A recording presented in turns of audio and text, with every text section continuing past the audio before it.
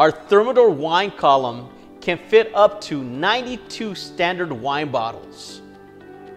That's a lot of wine bottles, and if you're storing wine bottles in there, it's very important to have humidity control.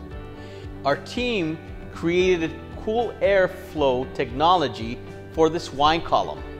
So you'll notice here we do have a fan up here, a fan in the center, and a fan on the bottom. You can have your temperature set differently on the top. For example, here I have some young red wines at 57 degrees with high moisture.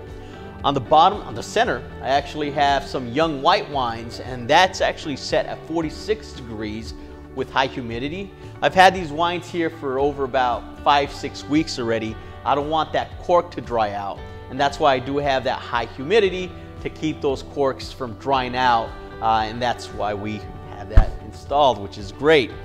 And this is set at 41 degrees. So 41 degrees is a proper temperature holding for your refrigeration systems.